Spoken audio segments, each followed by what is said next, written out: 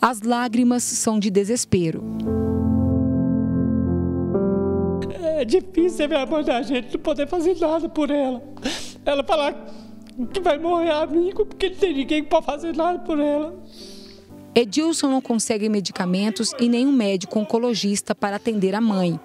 Dona Neuza procura desde outubro atendimento para tratar um tipo de câncer na medula óssea, um mieloma múltiplo. A descoberta foi em 2016. Dona Neuza conseguiu tratamento pelo SUS até outubro de 2017 na Santa Casa de Misericórdia, mas foi surpreendida quando foi encaminhada para o Hospital das Clínicas. Desde então, é uma corrida contra o tempo, com dores constantes e sem respostas.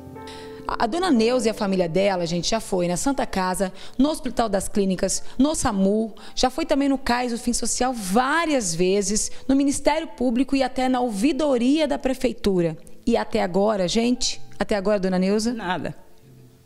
Não conseguiu nada. Até hoje. E eu vivo sofrendo dor, durmo com dor, levanto com dor, não consegue o tratamento.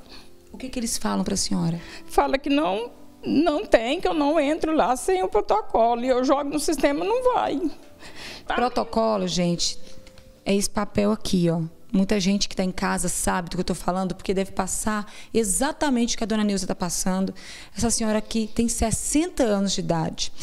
Esses números que estão aqui, ó, cada número desse que eles riscam, fazem outro número, riscam, fazem outro. Isso aqui é um protocolo que ela está tentando, pelo SUS, conseguir atendimento no Hospital das Clínicas, né? Aqui ao lado da dona Neuza, que está muito emocionada, é o filho dela.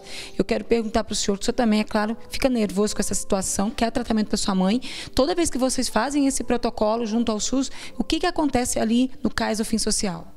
É só descaso, não é nenhum caso, é descaso. É um abandono total. A gente só quer que a minha mãe seja atendida por um oncologista, que seja tratado da forma que os governos falam que está sendo nos CAIS, que é dar entrada no sistema no CAIS para ser encaminhado para o Hospital das Clínicas, para o Araújo Jorge, para algum hospital que faz o tratamento da minha mãe. E não está sendo feito. Toda vez que minha mãe dá entrada, dentro de 3 dias você vai lá no CAIS para saber se saiu. Fala, ó, dona Neuza, o nome da senhora não está mais no sistema. A senhora quer dar entrada de novo? Aí, quando dá entrada de novo que sai, fala, ó, dona, na rede não consta, não tem hemato, não tem oncologista para dentro da senhora. A rede não tem, eles falam para nós que não temos. Nós foi no SAMU, o SAMU falou a mesma coisa, volta no CAIS e dá entrada no sistema para você espera sair uma vaga. Dentro de 3 dias, minha mãe mora a um quarteirão aqui do CAIS, chega lá no CAIS, ó, dona Neuza, não está no sistema. Minha mãe está desde outubro de 2017 sem nenhum tratamento.